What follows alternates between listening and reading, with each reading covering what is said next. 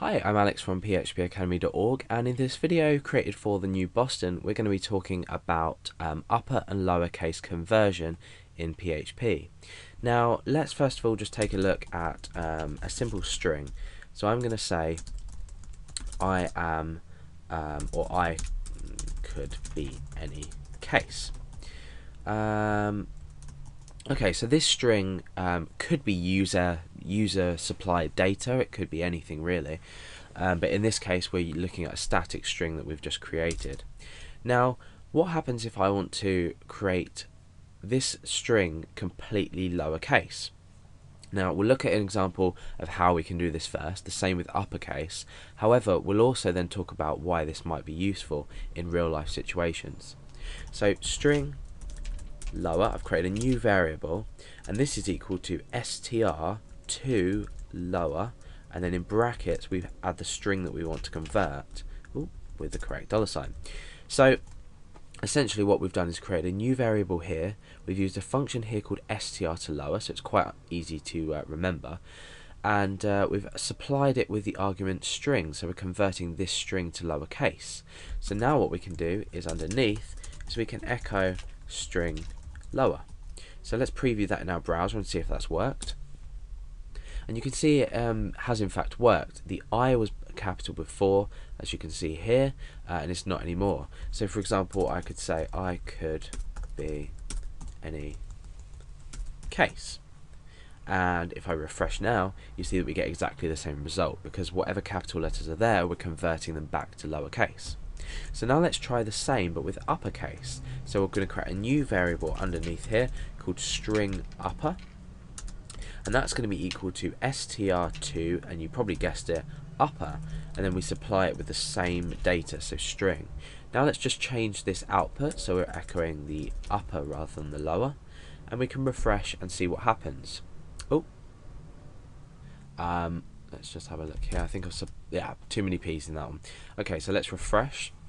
Okay, so now we can see that our string has been converted to completely uppercase.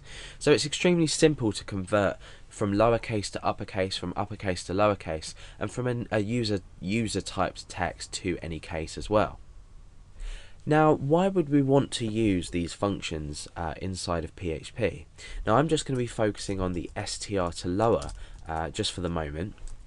And I'm going to create a short program that demonstrates this. The first thing I'm going to do is I'm going to create a form with an action and a method. So we're going to post that as get, or submit that as get, and the action is going to be index.php. End the form there, and we're just going to take one line of user data. So let's say name. Oh, what am I doing? I'm starting a link for no reason. So input type is text. The name of this is just going to be user underscore name, and then we can break down and we'll add a submit button. Type equals submit, and the value of that is going to be submit. Okay, so let's just preview this in our browser to make sure everything's looking and working okay. Okay, so the point of this example I'm going to show you is I want a user to enter their name, and I want to perform an if statement on this user's name. Now, if I was to type my name usually in here, I might just type Alex in lowercase, but me personally, I'd usually use Alex with a capital A, as it should be written. However, how do you know how your user is going to enter a specific value into a text field? You don't. They could type Alex, they could type Alex, they could even say Alex like that. You don't know how people are going to type their name in. So if you're taking generic data such as a name and you just want to perform, a comparison on it using a comparison operator, you might want to convert it to lowercase, so whatever the user types in, you can always perform the check correctly. So if it doesn't make sense, we'll carry on and I'll show you an example. So the first thing I'm going to do is I'm going to check for the data. So I'm going to say if is set $_get user name, and the reason I've used get is so we can keep an eye on it in the URL bar up the top. So I'm going to say and not empty $_get user name. And if these two statements evaluate to true, or this whole statement as a whole evaluates to true, we can reset the variable name here. This is just to ensure we don't grab any errors outside of this, because if we were to put this username equals $_get username outside of this if statement, we'd probably have an undefined indexed error. So if you find you're getting errors undefined index, this is why, because you're setting a variable to something that may not exist before you do your checks, or you might not be doing checks at all. Anyway, so username equals get username. So let's just echo that out so we can preview this in our browser and get an idea of what's going on. So I'm typing Alex with a capital A first of all, and I'm going to click submit. Now, oh, it doesn't seem to have shown. Let's have a look what we might have done wrong. Username.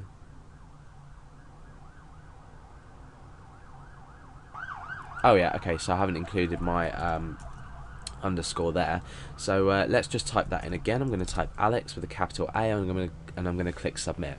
So you can see that's been posted back to us. We can view it, and we can also keep an eye on. We've got a capital A up here, and then the rest LEX is in lowercase. Now I'm going to type it in completely lowercase, and you can see that both values here are updated. However, now what I want to do is inside here. Let's just take away that echo. I want to create a check to say if username equals Alex, so remember we're using a double equals here for a comparison, then I want to say, let's just say you are the best. Okay, so I know a bit of an odd example, but okay, so my point is that if we were checking for the username, this user's name that we've specified. Now let's just type in Alex with a capital A again. Now the result I'm going to get now is absolutely nothing. However, if I type in lowercase, we're now checking in lowercase just here. So, you know, it's only going to echo out you are the best if the user has typed their name, even though it's the same name. We're only going to get this message here, if you look, if it's in lowercase. So the simple solution is to create a new variable.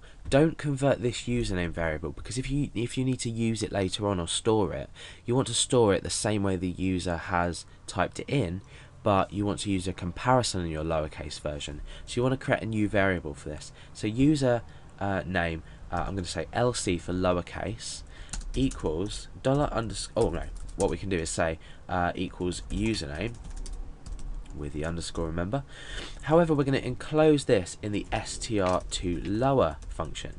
So now what we're doing is we're creating a new variable called username. We're converting what the user's already typed to lowercase, and now what we can do is we can simply perform this check here. But we've still got the original value that the user entered, even though we've created a lowercase version. So let's just check if this works, which it should do. So with Alex in here, with the lowercase version, and we click submit, it says you're the best. However, with the Alex, the capital A beforehand, it didn't work, but now it does. And we can even just do something silly like that and click submit, and it still works. However, the point I wanted to get across, because we've created this new variable, now what you can do is you can specify the variable the original way that it was typed. So even though we're comparing only the lowercase version, you can still use the original version. So let's just refresh. It says you are the best, A capital L, small e capital X. So same with Alex with a capital A, and then exactly the same with the small. So it maintains the structure that the user has used to type it, whether it be this, this, or this, but we're performing the check on the name as a whole, so we're not taking into account the user's case, we're taking into account what they have actually typed. So that's basically a really useful example of the str to lower and how it could be used in everyday applications.